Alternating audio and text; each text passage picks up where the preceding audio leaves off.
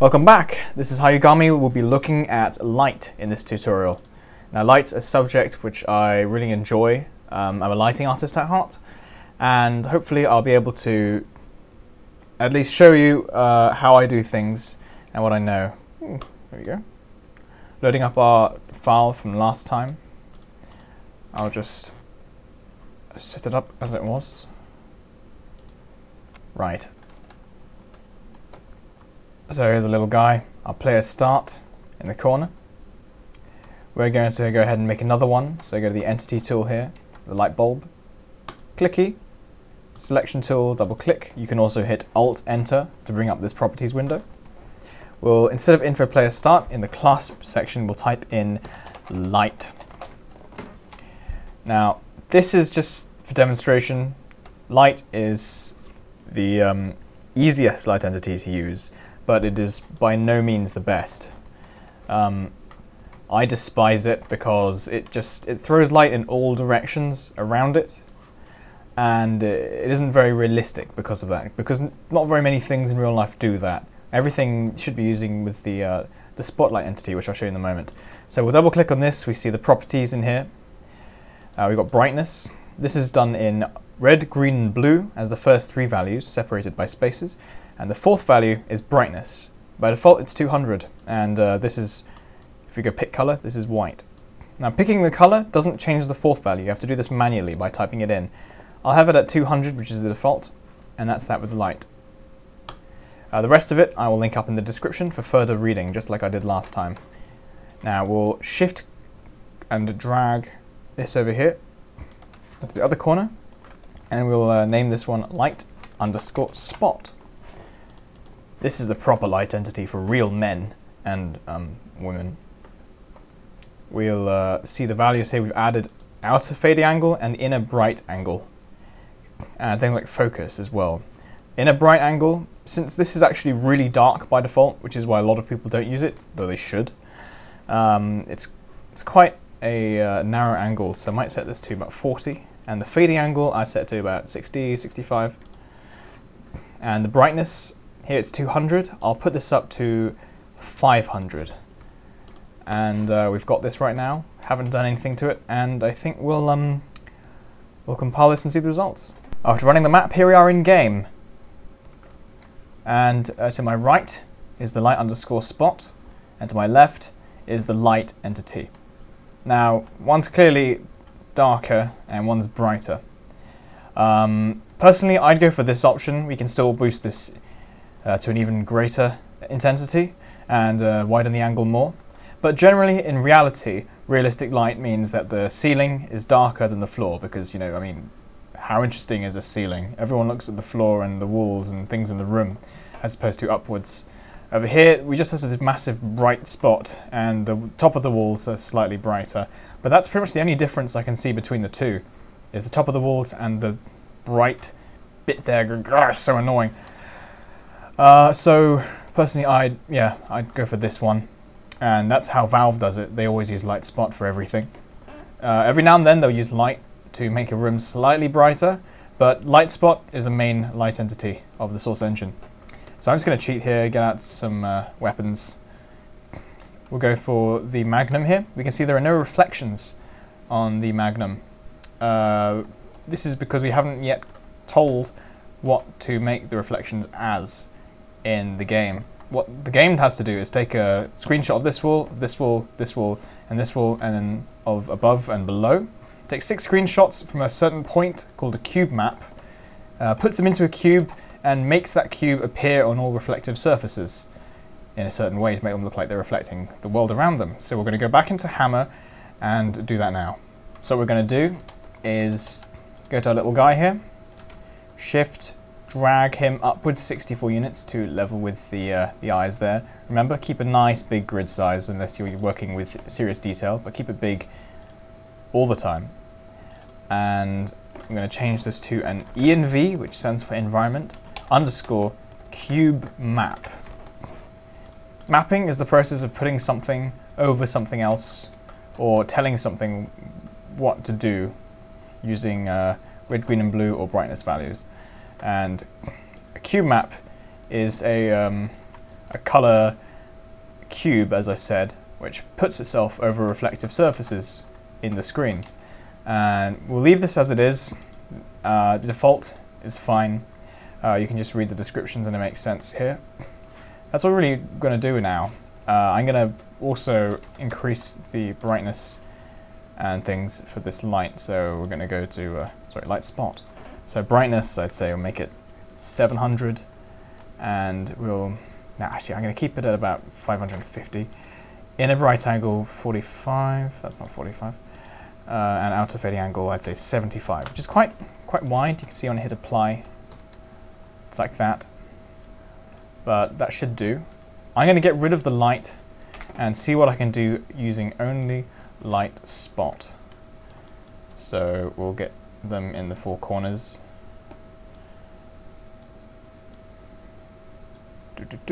Shift click, shift click, shift click. And hopefully, actually I'll put one in the middle too. And this should be enough. So save and run up again. Go. Ding, so now we're back in game. Looking quite alright. I've used quite a dark floor, so it isn't going to reflect the light onto the ceiling so much. Still quite dark. Brightness could go up a bit more. But actually this is a really bad example. I think I might have placed the lights too low down. They should be right up near the ceiling, but kind of in the middle of the room. Right, to get our reflections working, so if I cheat again, we can see that the reflections still aren't there. We have to go into the game console and type in build cube maps and hit enter. You can just see a flash there of the 6 screenshots being made. Now I'll go back to my Magnum and that's not very helpful, is it? They aren't very obvious. Let's see if I can get up the bugger. That didn't go as planned. We'll try the scope here. Yeah, so now you can see on the scope, you can see kind of the shadows of the light. Right, back in Hammer, we want to make some light from the sky now. So how we do that is using a light_environment. But first, I've got to teach you about leaks. Now, as soon as you start thinking of using going outside, using the sky, we're not going to have this nice sealed environment anymore. We're going to have like a hole, and that's not very good. In this case, it's pretty obvious because we just have some walls here. We can put the sky on this block, but for some cases, you're going to have a much more complex map. But you have to make sure that no matter what, brushes, solid brushes like this, encase the entire map in some shape or form. I don't recommend putting a big box around it. That's bad for a few reasons, which you don't need to know, at the moment at least. But I do say that you have to have it sealed up. So now making the sky is quite simple. We'll go to the face editor here, browse, and type in tools / tools skybox. In my case, since there are 2 S's before sky, just put in SSKY and it'll come up with pretty much the same thing. So tools / tools skybox makes the sky appear there like a portal to the sky. Since the sky doesn't move, it only rotates as you move your view around. We don't actually have to make a sky, we just have to put skybox here. And to go back to selection tool, go to map properties, and along here we have skybox texture name. And usually it's sky day 1, day 2, day 3, and then it usually goes from 1 to about 7. If you really want to know, you can go to, in the description, I'll put the link for the source sky list. Lists all the skies in source games. Although you have to own a game in order to have those skyboxes. Right. So here's a skybox. Currently there's no light coming from it, so we're going to have to get a light entity. I'm going to delete these spotlights now. Actually, I'm not going to delete the middle one. Bing! Okay, I get the middle one. I'm going to change this to a light_environment right there. Hit apply. And it's a sun with a face. doesn't look particularly happy with me. I've overused him a bit. So we'll double click on his nose. This is the default settings for the light environment. You can go on the sky list and find some nicer settings, but I'm just going to go with what I usually do. So pitch your roll, I'm going to go with, well, I don't know, 220, 0. Just random numbers I'm putting in, I've seen before somewhere. Pitch, minus 90 is straight down. Here I'm going to put in about minus, say, 50. Brightness, I recommend a sort of a slightly orange, but mainly yellow color, which is very much near white. Put it down a bit for demonstration's sake. An ambient, I'd say a nice blue in this case. Don't want it too colorful, I'd say move it down here, but that's quite nice. And the fourth, of course, is brightness. So make the ambient about, we'll leave it about 40 actually. And brightness, yeah, that's good enough. So hit apply. You've got things like the sun soften by using sun spread angle, and there are other settings here for HDR mode. Okay, make sure, by the way, the pitch here is an override. You got to know it's an override of the pitch your roll. So your yaw here is where the sun is in the sky. The pitch is how high up in the sky it is. Just so you know that. And we'll save that. And I think we'll also put in a block somewhere. This will be to demonstrate shadows in a second, so I'm just going to decrease the grid size. And actually I'll do it again.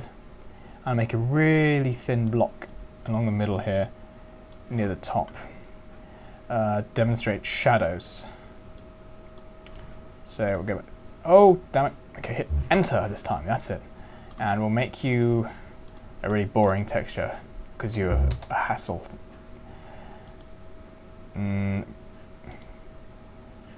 Let's say you'll be some kind of plating like this. Okay. Save and run map. Here's our map in episode 2 with a sun now. I haven't put in a sun and oh god, look at that. Oh, I forgot to add _HDR to the end of the skybox texture name. I just realized it's a bug in episode 2. You don't have to worry about it too much. So you can see there's a nice shadow here.